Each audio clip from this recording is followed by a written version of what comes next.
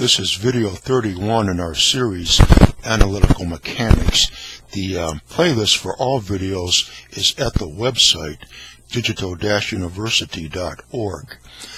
In this video, we're going to consider a standard textbooks problem.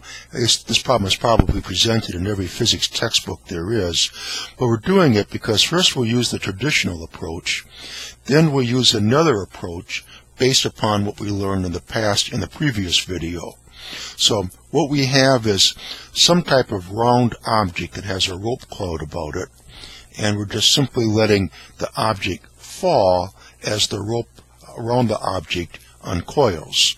And we're asking ourselves, as the object falls downward, uncoiling the rope as it goes, what is its acceleration as it falls down? So again, this is probably in every textbook there's out there. And what we have then, when we consider the forces, there's mg and there's tension. Since it's natural to fall down, let's call the downward direction positive. So the net force that's involved is mg minus t. And of course, the net force has to be equal to the mass of the object times its acceleration as it accelerates downward, as it falls downward. So that's one equation that we have. We can derive another equation by considering the torque about the center of mass. And we discussed torque in some detail back in video 18. Now here at the center of mass, we have two forces to consider, the weight and the tension. Now remember, for the torque, it's always the cross product of some positional vector cross a force. Well, the mass is right here at the center of mass. So there's not going to be any torque at the center of mass with regard to the weight, because this is just zero here, the position vector. But for the tension, there is, of course, this distance from here to where the tension exists in the rope, that's the radius of the circle, r. So what we have then, for the center of mass, the torque that's involved is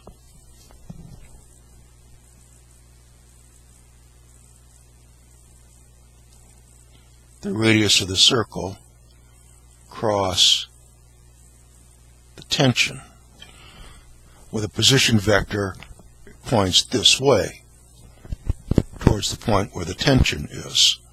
Now, the direction of it, well, let's determine that. The position vector points to the left.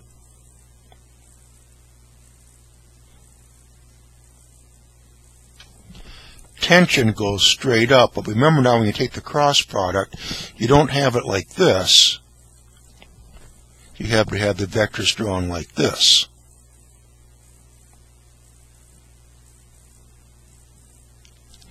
Get rid of this. And now we consider how we wrap our fingers around so that this is aligned with this. When we do that, the thumb points downward. So the direction of the torque about the center of mass points inward. Our fingers were wrapping around like this, so any angular acceleration that torque produces is in this direction, and that is the positive direction here. So the torque is positive.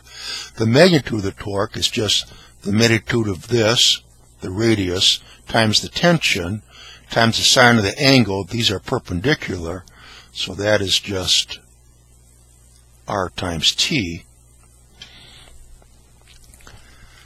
Okay, this should be pretty elementary. Also remember from basic physics that when you have a torque about any point, say O, that also equals the moment of inertia about that point O times angular acceleration.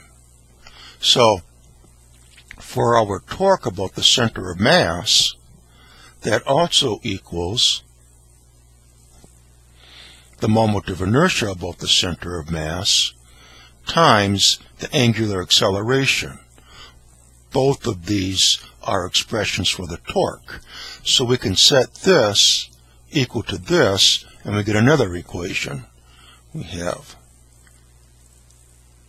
RT equals the moment of inertia with respect to the center of mass times the angular acceleration.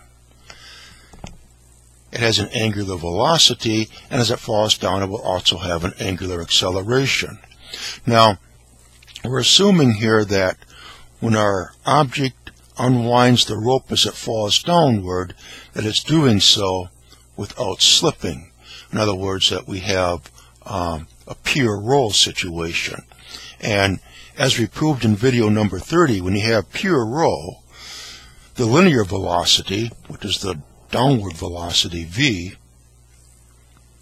that equals r, the radius, times the angular velocity. Well, now the angular acceleration, then, not the angular acceleration, the linear acceleration, that will equal r times the angular acceleration. So here, instead of angular acceleration, we could write it as the linear acceleration divided by r. So let's replace this with this.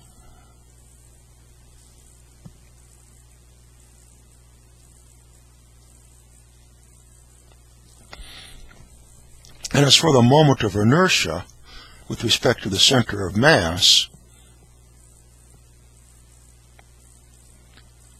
that equals some fraction, say k, times r squared times m. R, of course, then is just the radius. That's the total mass. This is some fraction. If this were a sphere, that would be 2/5. If this was a radius or a cylinder, then it would be 1/2. But let's just keep it in a general form, realizing that k is some fraction. So for the moment of inertia, we can substitute this for this.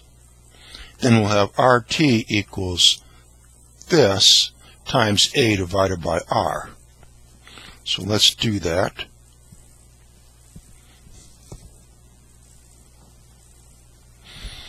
We have K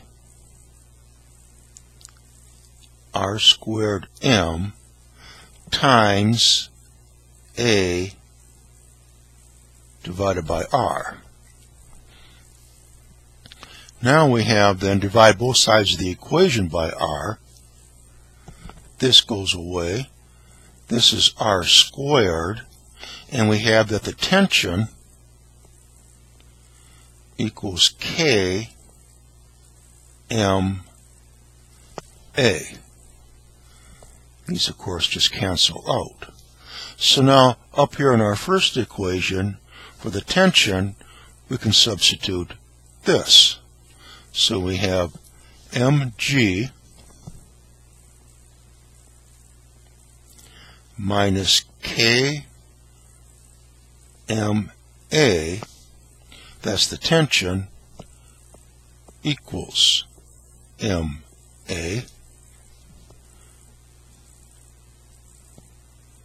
These drop out. We have minus ka, put that over here. We have g equals a plus k times a, or of course that equals a times 1 plus k, or a equals g divided by 1 plus k. So it tells us that the angular, or not the angular, the linear acceleration with which this falls down as the rope uncoils is our gravitational acceleration divided by 1 plus k. K being the appropriate fraction in here for the moment of inertia, depending upon what kind of an object we have here. So notice that the acceleration doesn't depend on the mass of the object. It depends more on the geometry of the object. If it was a sphere, that would be 2/5. If it was a cylinder or a mass, that would be 1/2. Okay, and what we just went over here, you can probably find in any standard physics book. But now let's approach the same problem. And then what we're going to do now is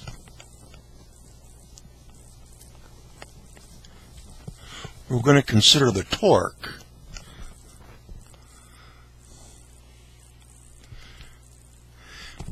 Before we consider the torque with respect to the center of mass, now let's consider the torque with respect to C.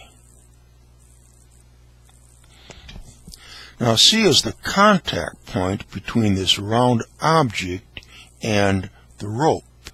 And as you saw in the previous video, video number 30, when we discussed a disk rolling on a surface, we can consider the system as if the disk is completely rotating about that contact point. So let's see what happens if we take now the torque with respect to point C, or even more, here we have this up here, point D. First thing I want to show is that if we take the torque with respect to C, what is that going to be? Well, we have a tension here, but that goes right through that point C. So that's not going to give us any torque with respect to point C. Remember, torque always involves a position vector, cross product of it with some force. Here the force is T, but it goes right through that point C, so the position vector is 0. So that's not going to give us anything.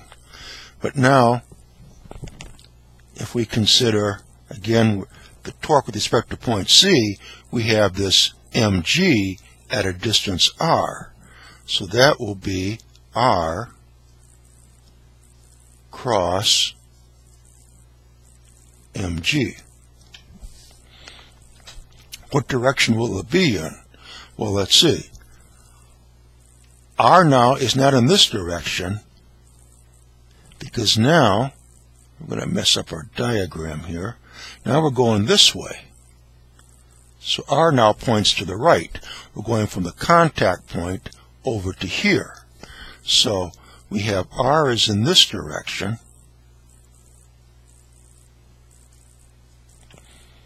The weight pulls downward here, but remember, when you're taking the cross product, you put the vectors like this.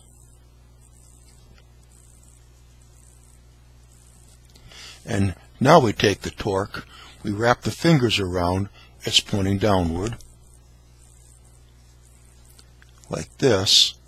The fingers wrap around like this, so any angular acceleration is still going in the positive direction, so it's a positive number, and it's equal to, well, these are perpendicular to each other, the radius and the mg, so the magnitude of the torque is just simply r mg. Now, before we go further, we want to point out that if we took the torque, not with respect to point C, but with respect to point D, it would have the same value. Now let's see why.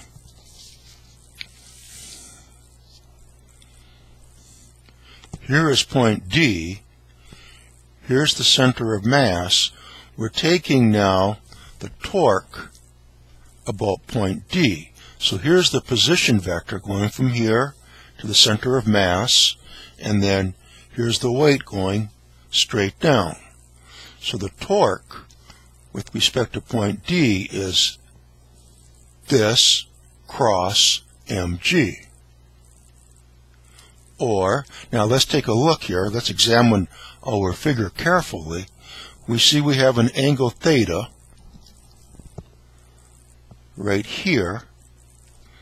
That would be this angle right here. This is angle theta. Well, the angle now between L and mg, that would be pi minus theta then. This is theta. The rest of this is pi minus theta. So the torque is this times the sine of the angle between them. That angle is pi minus theta. Remember, the sine of pi minus theta, that's the same thing as the sine of theta. So the torque with respect to point D is just Lmg times the sine of theta. Well, L times the sine of theta, L times the sine of theta is just R, the radius. So it's Rmg. So, interestingly, the torque about point D or the torque about point C is the same. Now, let's finish off the rest of the problem.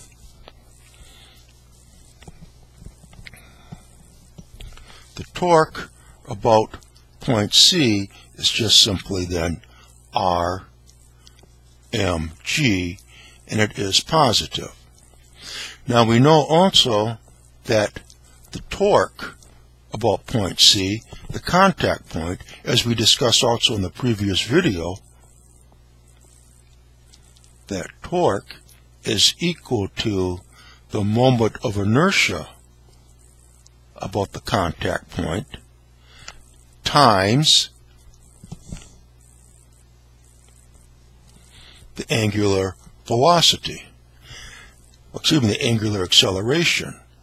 As we just pointed out a few moments ago, that angular acceleration of our object, that is equal to its linear acceleration divided by the radius r. But now, what is the moment of inertia with respect to point C? Here's where we use the parallel axis theorem. IC equals the moment of inertia about the center of mass plus the distance of this from the center of mass squared, that's just the radius squared, times the mass of the object, times the mass of our disk or sphere, whatever it is. So that's what this is. So let's substitute here for this. And, well, what is this? That is what is writing it generically as K R squared M. K is 1/2 if this is a cylinder, K is 2/5 if that's a sphere. So now we have that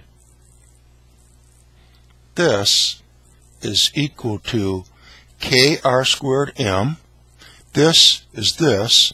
Here we have KR squared M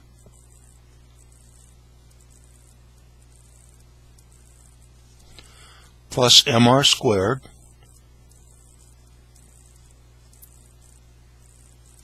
times A over R.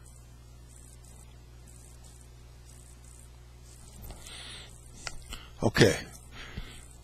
This right here, that's the moment of inertia with respect to the center of mass, plus the distance that this is from the center of mass squared, R squared, times the total mass. This right here is the parallel axis theorem. We derived that in video 19D, I believe it was. So let's see what we have. We have MR squared, KR squared, A over R. So let's see where this takes us.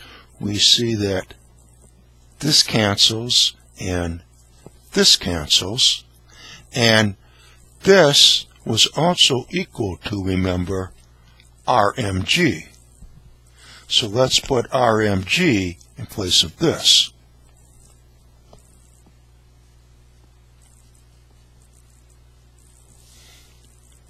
Now, this already canceled here. These were squared. Now, this cancels. The m's cancel. And we have G equals K plus 1